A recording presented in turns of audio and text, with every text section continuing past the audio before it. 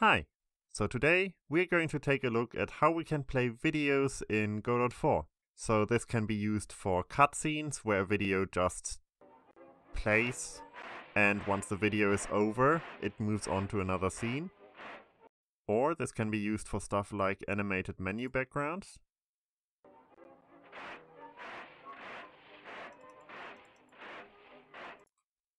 Or we can even show it in 3D space and have it as a screen that is just floating in the air and displaying a video. So let's take a look at how to do this.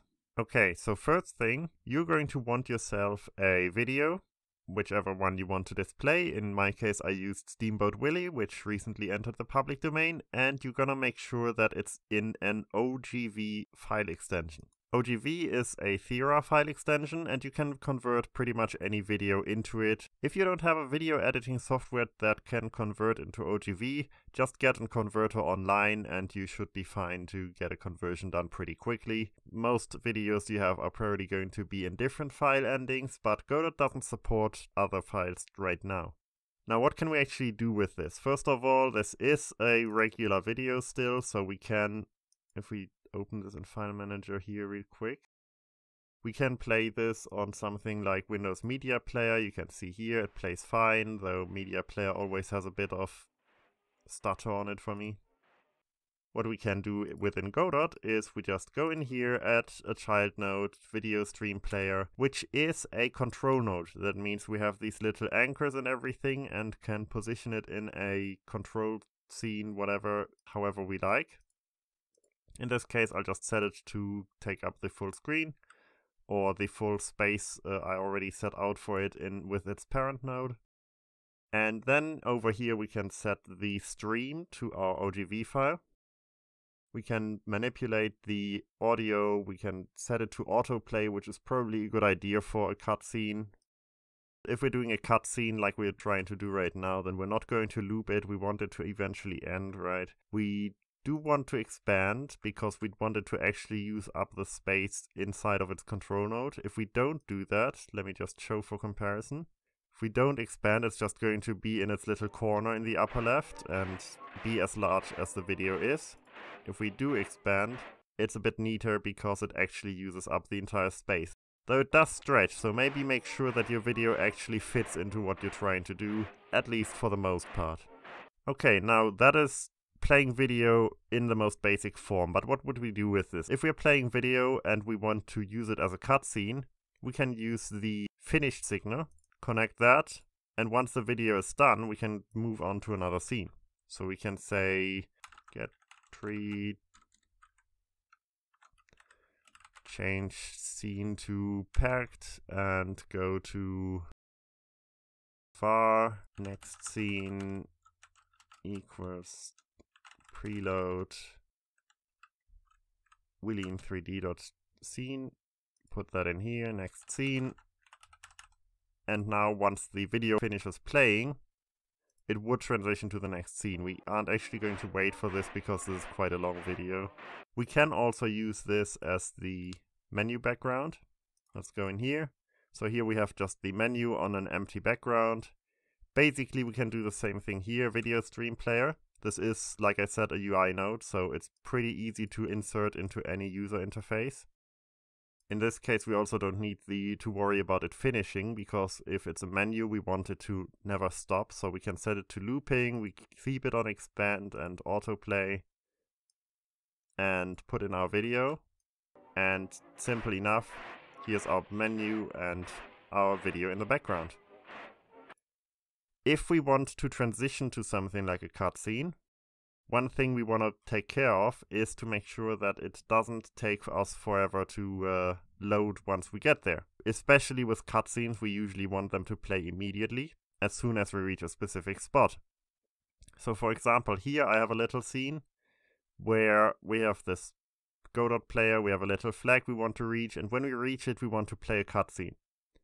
So if we have something like this, then what we can do is, of course, transition to our cutscene we made over here, Willie cutscene. So let's just do var cutscene path Willie cutscene.tstn. Hopefully there aren't any typos in there, otherwise it's not going to work, but we'll find out soon. Now here's the thing we want to do. This time I didn't preload this, because preload does mean that if you have a larger video, if you have something that's going to take a while or be high quality, it's going to cause a lot of waiting time. And we maybe don't want that, or maybe we would want to only do that if we have a loading screen. In this case, we can just load while we're playing. So we can have a ready function here, which just says resource loader dot load threaded request and our cutscene path. Okay, now with this, what basically happens is, while we're playing, after the ready function, so right at the beginning, while we're playing, in the background, another thread is going to be loading our Willie cutscene, and hopefully by the time we reach the flag, it's already going to be loaded and there won't be a wait time at all. Or at the very least, there's going to be much less wait time, because we've had some time to prepare. It depends on how large your video is. My video actually is long but very low resolution, so it's not really a problem in this case. But if you have like a 2-minute high definition or even 4K video, it's going to take a while. What we want to do actually here is I'm going to the area 2D. I already had this connected once before. I'm just going to disconnect it and connect it again. Okay, so once a body is entered, our player is the body. So once the player enters our area 2D for the flag, we connect over here and we can say var cutscene equals resource loader dot load threaded get. So here we did the threaded request. We don't actually get it yet. We just say we would please like you to start loading this. Now here we say give me whatever you loaded already. And if it's not finished loading, then at this point the game is going to stop, it's going to load, and then it's going to continue. So you can still get the game into wait mode here in the end after all. But hopefully by the time you get to a loading zone like this, the actual area is already loaded, so you can just move on and teleport to the next scene. Okay, now we can just do the usual get tree, change scene to packed.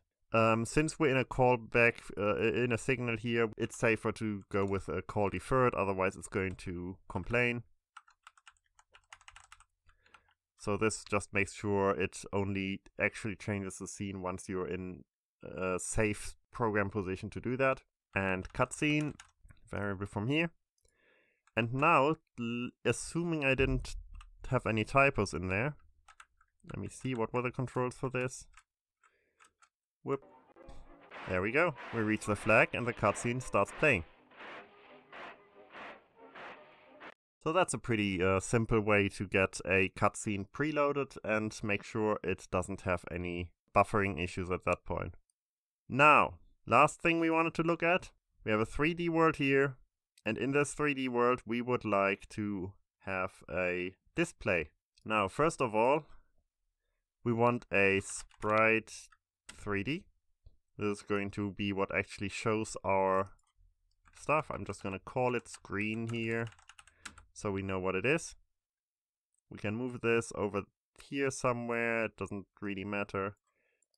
Then we want a sub viewport. The sub viewport is what's originally going to contain our video, and then this viewport we can render to our sprite to display it in the 3D world. So let's go for video stream player, put it in here, and it can have, let's see, do we want it to loop? It doesn't really matter. We can just set it to the usual stuff, I guess. We can set it to full rectangle. Since we're in a sub viewport, it's not going to display properly in here unless you make it into a sub scene. Like you could do the whole save branch as scene and edit it elsewhere, then you would actually see what you're doing. But it doesn't matter since I already know what to do here. We're not really modifying much, we're just keeping it on full screen and putting some settings in, putting in Steamboat Willie. So our sub viewport here should probably have a size that reflects our video. That's easiest to work with then. So let's see, what size is the video anyway?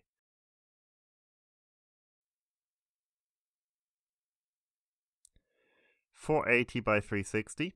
So let's say 480 and 360.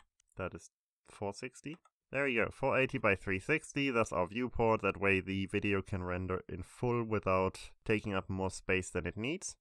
And then on our sprite here, we can just click on New Viewport Texture, select our sub viewport, and in theory, this should also be working then. There we go, there it is. The video is playing in 3D space. We can jump around, we can walk through the video, and we can move this around, place it wherever we want. And this is pretty much all there is to it. These are all of the cases I thought of showing off here. So this will be all for today. Bye!